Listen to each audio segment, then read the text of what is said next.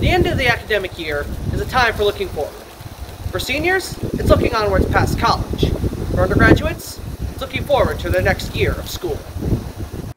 The beginning of the fall 2022 semester will be moving up 2 weeks from where it was in fall 2021 at August 23rd to August 10th. Dean of Students Jason Rainmaker was a part of the council that reviewed the proposal for this change. We gave our opinions on what we thought about the option, and for the most part, we thought it was a good idea and something worth looking into. Waldorf Faculty Chair Mike Gatlin was also involved in the approval process, being a part of a large group that was tasked with identifying opportunities to improve the academic and campus experience. With the schedule change coming to light, the reasoning was based on the position that the students of Waldorf are in.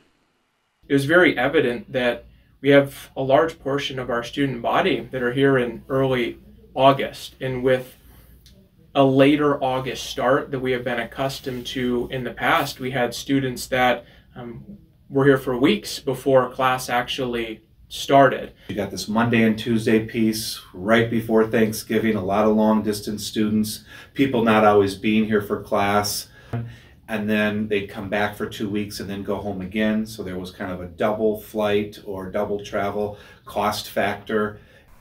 Even with the circumstances of the students taken into account, some members of the student body have still voiced disapproval for the schedule change, such as Junior Tatum Phelps.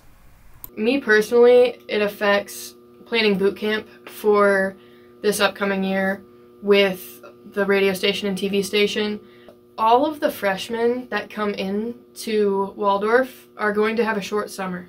And so another thing that affects a lot of people in the choir world would be Christmas with Waldorf is, as of now, not a thing anymore. With the onset of an impactful change at Waldorf, I'm John Lentz, Wald TV.